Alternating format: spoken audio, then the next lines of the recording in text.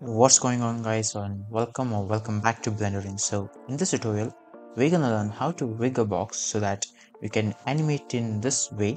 So without a further ado, let's get started. I'm using Blender version 4.3. So as you can see, we have a basic cube over here. We're just gonna delete that cube as we don't want, and I'm just gonna enable my screencast keys so that you can see what I'm pressing on my keyboard. And then we're gonna add a plane, and I'm just going to scale this in y-axis. So S to scale and Y to scale in y-axis, and go to edit mode by pressing tab and press 2 on your keyboard to go to line select, and I'm just going to select this line over here. As you can see, this line is selected, and I'm just going to extrude this line in z-axis 2.4 meters. So E to extrude, press Z to extrude in Z axis, and press 2.4 on your keyboard so that we get something like this. And I think this is a little bit too much, so I'm just gonna go with 1.4. So 1.4, so that we get something like this. And we're just gonna extrude this again in x-axis. So I'm just gonna press E to extrude and x-axis, and I'm just gonna make sure that it aligns to this end over here. So again, we have extruded already, so I'm just gonna press G on my keyboard to move it in x-axis. So I'm just gonna move this ever so slightly like this so that it is aligned with this line. So once you achieve that, we have our top half of our box, and now select the bottom 3 lines, and we're just gonna extrude this in z-axis again 1.4 meters so that we get a complete box.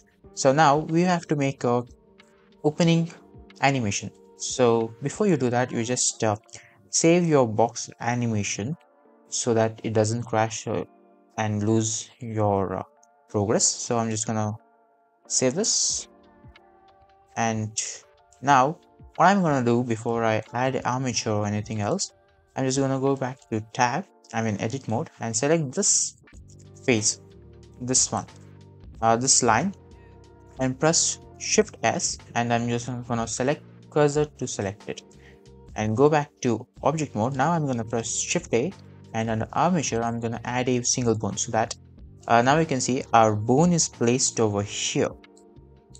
This is where we want our bone to be placed, so exactly it's over there. And then we're just gonna go back to edit mode by selecting the cuboid, and select this line, Shift S, cursor to select it, and then again go back to object mode and select our armature, and just select this ball or sphere and press Shift S, and just gonna select this so that it places aligns properly. And we're just gonna do this a couple of times. So again, we'll select our cuboid and select this edge over here, this one, not this one, the top one, this thing. So make sure when you're selecting, make sure you select properly. So this thing, and press Shift S and cursor to select it. And then we're just gonna go back to object mode and select our armature, and we're just gonna select our sphere of our armature and press E to extrude, and we'll extrude this in x-axis so that we get something like this. And you're just gonna place it randomly and press Shift S and select selection to cursor so that we get something like this. So once you achieve that, what we're gonna do is that we're gonna press Shift tab, Control tab to go to pose mode over here, and then you can just make it pose however you want. So what we'll do is we're gonna select our first armature and go to armature constraint, and under here we're gonna add a constraint called copy rotation, and then we're gonna add a target armature and target bone. So before you do anything else, I just want to go to data, and under data we're just gonna expand the viewport display, and over here I'm just gonna check the names so that we know which bone is which. So it really helps. Okay, and then we're gonna go to object constraint. Obviously you have to select the bone number 1, I mean the second bone we just extracted, and we're gonna add a constraint called copy rotation, and make sure you're in bone constraint, not the normal constraints. And then we're just gonna select our armature as target and bone as the bone. So this is our bone, so we're just gonna select that over here, and under target we're just gonna select our local space, and for the owner also we're gonna select local space. So now when you select our bone and rotate this in y-axis, we get something like that. So that is what we wanted to achieve, and we have achieved. And now we're just gonna have to place our bones over here in this place. So we're just gonna add another 3 bones.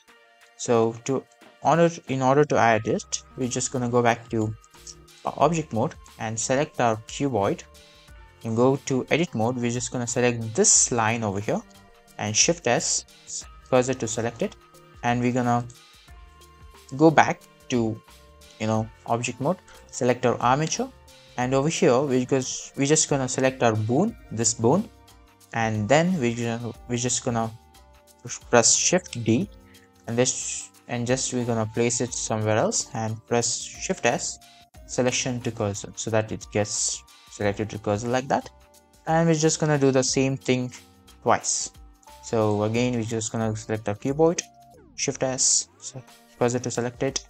Again we're gonna go back, we're gonna select our armature, and we're just gonna select this bone and shift D, and we're just gonna place it somewhere else and press shift S and selection to cursor, so that it is placed over here. And once again we'll do that. We'll select this line over here now, cursor to select it. Again we're gonna select our armature, shift D, place it somewhere else, shift S, selection to cursor. So now we have our armature setup. So now when you go back to pose mode and rotate this in y-axis, these bones won't do anything. That's because we don't have any object constraints. So we'll add our object constraint to this bone. So again we'll add a copy rotation node and target as armature and bone as the bone. And then if you select the target as local space for the both, if you just rotate this in y-axis, you just can see that this bone is rotating this way, and we don't want that. We want our bone, this bone to go like this. So to achieve that, there's a simple trick. So what I'm gonna do, let me just clear it this. So to achieve that, what I'm gonna do is that I'm just gonna go back to edit mode and press N on your keyboard to get this tab, and under view, under item, there's this tab over here that's called rule. So before you do anything, you're just gonna go to data, and over here we're just gonna check the axes. So now we can see we have our axis over here. As you can see, this is the z-axis, this is the x-axis. So now if you make sure the bone is selected, and if you go to item and roll this, you can see it's rolling. So that's how we create this. So I'm just going to roll this to 90 degrees and go back to pose mode, and we'll try to rotate this bone. Obviously you can see it is the other way, so I'm just going to go back to edit mode and set the roll to minus 90 degrees. And then if you go back to pose mode and rotate this bone in y-axis, you can see it is rotating in this way. So we're just gonna do the same thing to this bone as well. So I'm just gonna go back to edit mode, select this bone, and for this bone is gonna be 90 degrees, and for this bone is gonna be 180 degrees. So if we come back, obviously you haven't added any constraints to this, so we'll just add a constraint. So go to bone constraint and add a copy rotation constraint, armature, bone, and local space. So as you can see, this is going this way, this is going this way, and we'll add a, again we'll add a, copy rotation constraint to this as well. So armature, bone, local space, local space, and now we have achieved our rig. So now we have to parent this rig to our cuboid. So to do that, we're just going to go to object mode. Obviously I'll just clear the animation, right? So we'll just go back to object mode, and under we here, so to parent this bones to this cuboid, we're just going to select our cuboid first, and then we're going to select our armature and press Ctrl P, and we'll get this nodes, and we're going to select this thing, parent with empty groups. So then what you're going to do is you're going to select the cuboid and then go to edit mode and press T on your keyboard to go to face select, and we're just going to select the keyboard, the faces, and go to data properties. And as you can see, this face has this bone over here respectively, so we're just going to select that bone and press assign, and we're just going to do the same thing to all of them. So for this side, this bone number 2, so we're going to select the bone number 2, press assign, and same with the third one and the first one and the top one as well. So now if you go back to pose mode by selecting the armature and rotate this in y-axis, we get something like, so that's what we really wanted. And we can just add a object in this middle and create a box opening animation like I showed you in this intro.